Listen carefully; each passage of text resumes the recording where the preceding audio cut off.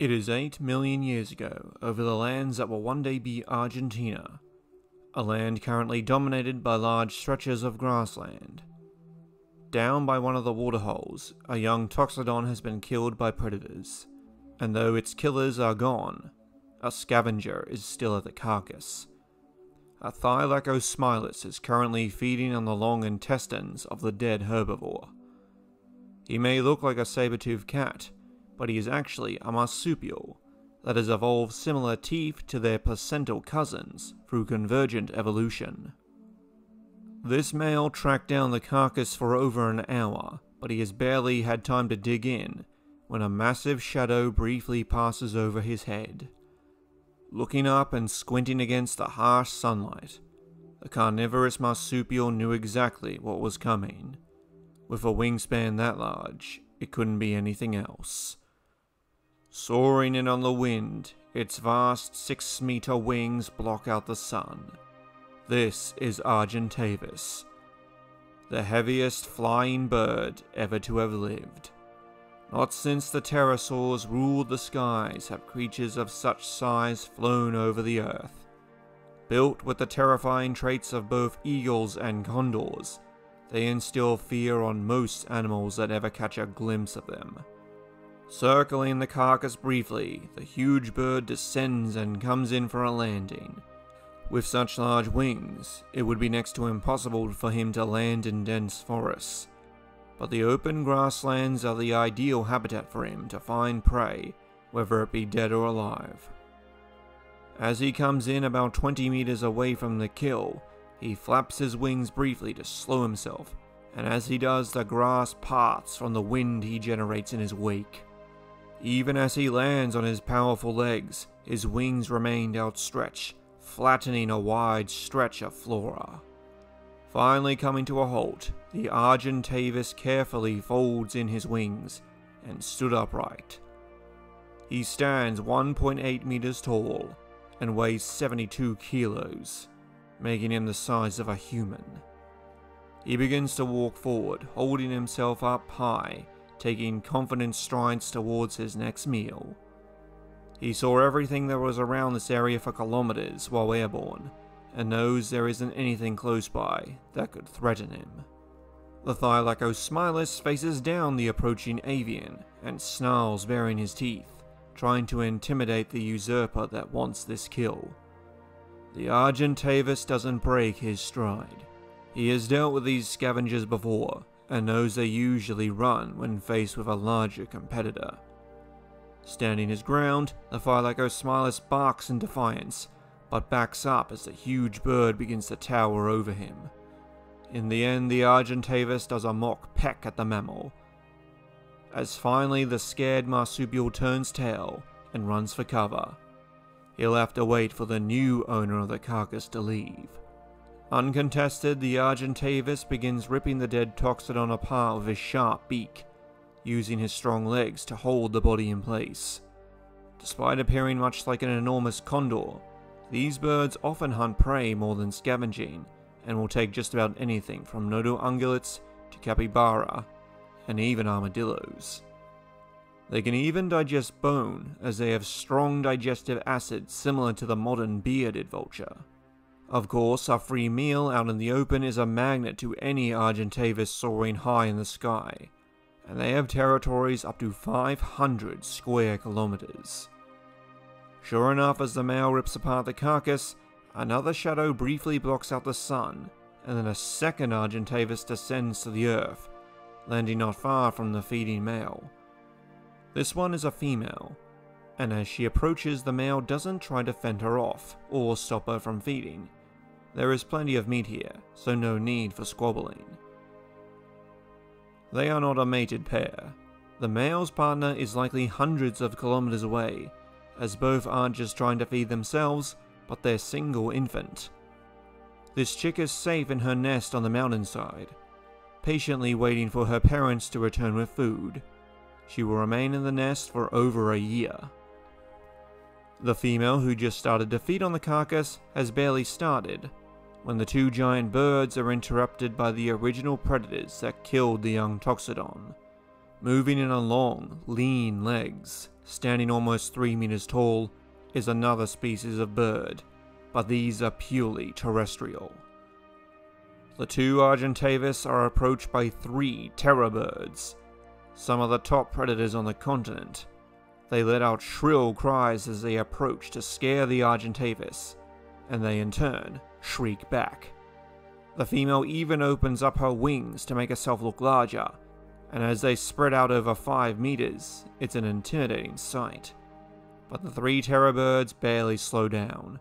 It is obvious who truly rules the roost here. Having had enough to eat, the male takes off, launching with his legs and flapping briefly to get enough elevation before he is effortlessly flying over the grassland once again. The female soon follows, taken to the air, but she begins to circle the area, patient enough to wait for the terror birds to finish so she can return.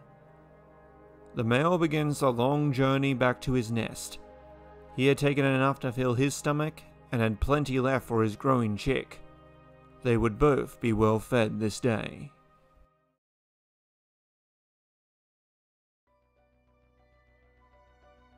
Hello fellow travelers and welcome back. Today we will be breaking down the heaviest flying bird to ever live, Argentavis.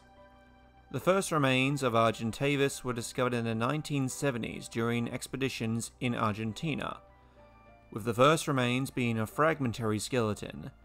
These were enough to name the genus Argentavis magnificans in 1980. Since then, only a few pieces of other individuals have been found. It lived during the late Miocene, between 9 and 6 million years ago, and being fully capable of flight, may have lived across South America and maybe even beyond it. Argentavis belonged to a now extinct family of large birds, called the Teratornithidae, also called teratons, that are closely related to modern condors and New World vultures. More on this family later. In life, Argentavis would have stood between 1.5 to 1.8 meters tall and weighed between 60 and 80 kilograms, making it similar in size to an average human. From beak tip to tail tip, it would have been 3.5 meters long. Its wingspan was originally calculated to have gotten to 8 meters across. However, more recent studies have put its wingspan at between 5 and 6.5 meters, making it well over double the size of the largest modern flying bird, the wandering albatross. Because of this, Argentavis is often called the largest volant bird to have ever lived. Now in terms of weight, which is how we define the size of an animal, it is. In terms of wingspan, however, there is one species that is larger, that being Pelagornis sanderi, which itself looks a lot like an albatross, and has an estimated wingspan between 7 and 7.4 meters. Don't worry, I'll be covering Pelagornis at a later date. So while not having the largest wingspan, Argentavis is still the largest known flying bird. At first glance, one couldn't be blamed for thinking Argentavis was basically a massive condor, but there are a few details about its anatomy to suggest it both looked and behaved quite differently. As we can see, this is the skull of a condor, and this is the skull of a teratorn, which is taller, broader, and capable of a much wider gape, making it more similar to an eagle's skull. Their legs are also longer and stronger than their modern relatives, being better suited for attacking live prey. These features have led scientists to believe that Argentavis and other teratorns were more active predators than condors or New World vultures, which are almost exclusively scavengers. Because of this, it is now more favourable to depict Argentavis with a full head of feathers than the naked head, which is often what you see it with. With all that being said, Argentavis and other teratorns do have some features that point at them still being well suited for scavenging. Their skulls are longer than an average predatory raptor's, which would be better suited for plunging into carcasses. They also have smaller and more sideways facing orbits, which give the animal a better field of vision, better to pick out targets from a distance or from a greater elevation, while species like hawks and eagles have more forward-facing orbits to have better accuracy while attacking up close.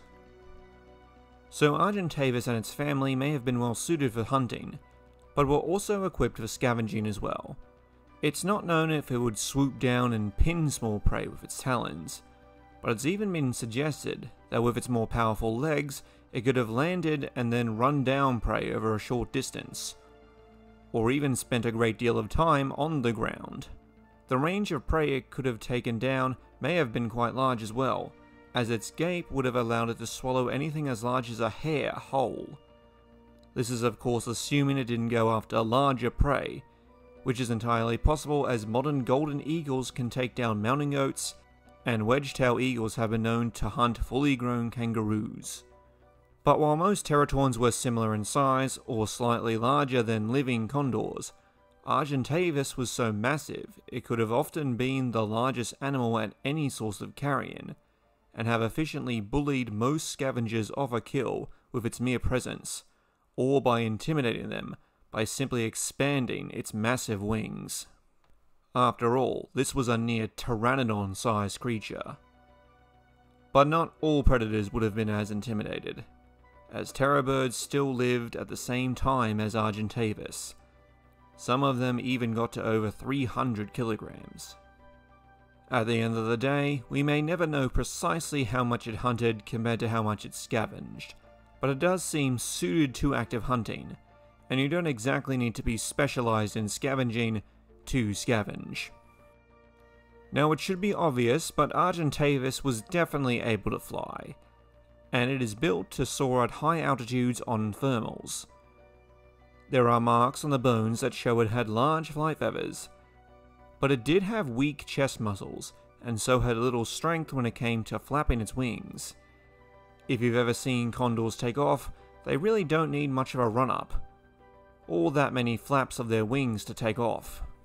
If at a high elevation, Argentavis would likely just need to fall and spread its wings out to begin gliding, but taking off for the ground may have required a run-up while spreading its wings out and performing a few quick flaps to get airborne, much like how albatrosses often need to do so if there isn't strong enough winds to assist them. Fortunately, the climate at the time was hotter and drier, and the Andes Mountains were well developed even back then, which would have provided ample warm updrafts to aid the massive bird in getting airborne. Its size likely meant that it had small clutches of eggs, maybe only having 1 or 2 offspring at a time, which based on condors could have needed rearing for 16 months or more, meaning mated pairs could only breed at most every 2 years. On top of that, it could have taken over 12 years for these birds to become sexually mature.